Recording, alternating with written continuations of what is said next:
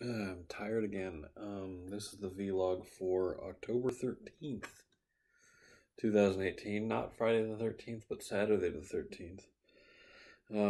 I didn't get to bed last night until probably midnight, but I slept in till 7 o'clock or so, which is usually plenty of sleep. That's not why I'm tired tonight. It's only 9 o'clock right now.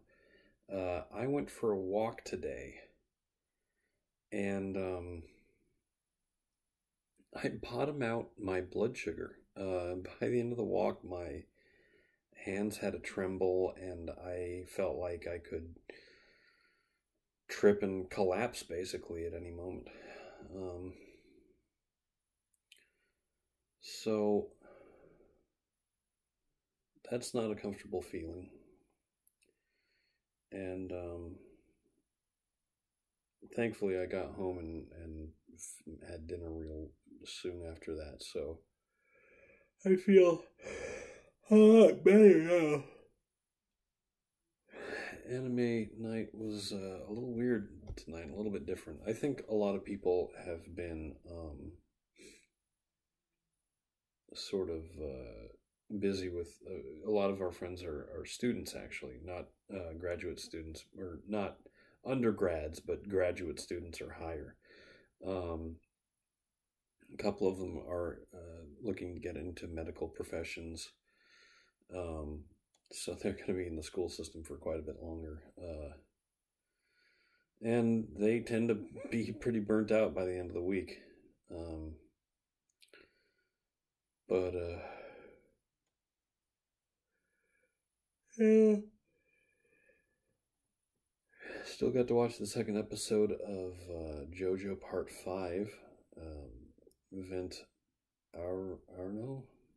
It means golden wind in Italian, because the if memory serves, Part 5 is set in Italy, in a maybe fictional, but maybe even real.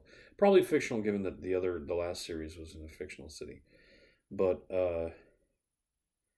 and yeah, it's about gangsters and one gangster who wants to be a gang star. Giorno Giovanni.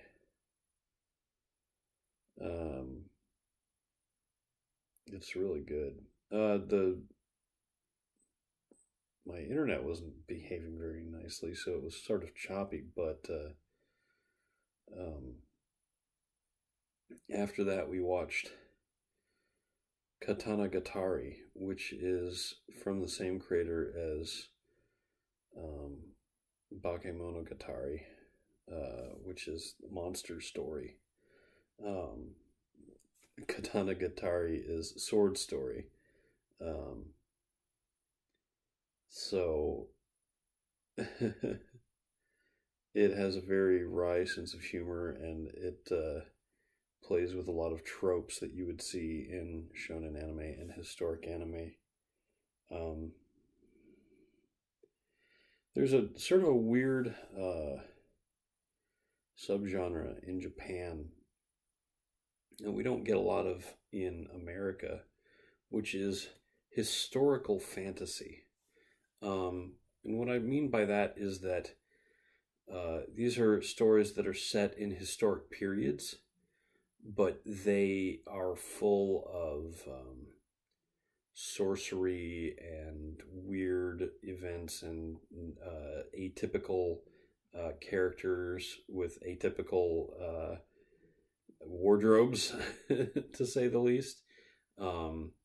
We have something like that. I mean, when you look at stuff like King Arthur isn't really, he can't be proven to have existed. He's believed to have existed, but the first real record of him comes from a book called The History of the Kings of England, which was written by a guy to impress the Norman kings of England who had invaded and taken over a couple generations previously. So basically, it's a book of legends, but it's where we get figures like Arthur, Guinevere, Merlin, and they're all based on mythology, essentially, legends and possible history that has no real verifiable facts associated with it.